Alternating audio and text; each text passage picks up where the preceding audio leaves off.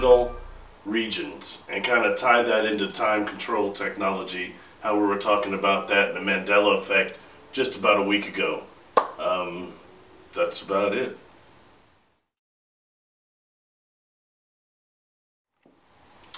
Salutations.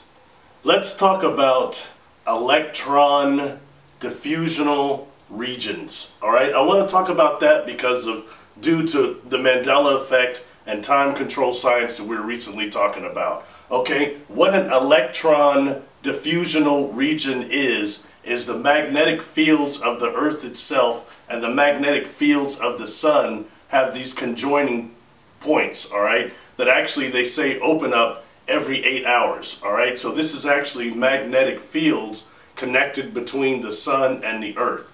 And right now NASA's doing a lot of research on this. They've got satellites out there doing telemetry on this. So this isn't just talk, alright? This is a true wormhole. And what this goes into, as far as what we talked about, time control science, is frame dragging, alright? We discussed frame dragging, which is actually the Earth has actually, a mass like the Earth has a frame drag, actually distorts time and space around it, which goes into closed time-like curves and actually frame dragging, alright? Which is where we have a lot of free energy and things like that are actually a capability there, alright? This also goes into something that we've talked about that is actually being done right now as far as time science goes, called subliminal propagation of information, alright? Which is sending information backwards through time at the speed of light.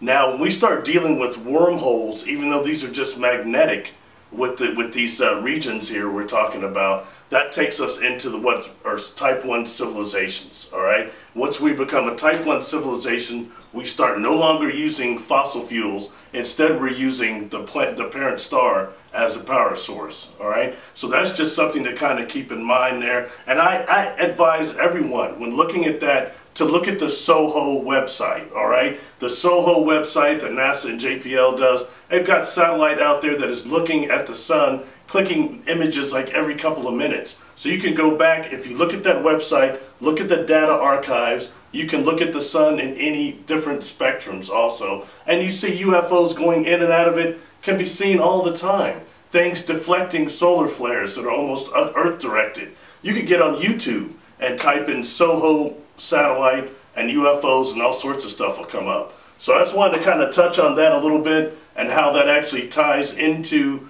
time control technology and free energy, alright? And this is also a very possible way for information to be sent into the past to alter timelines using these electron diffusional regions.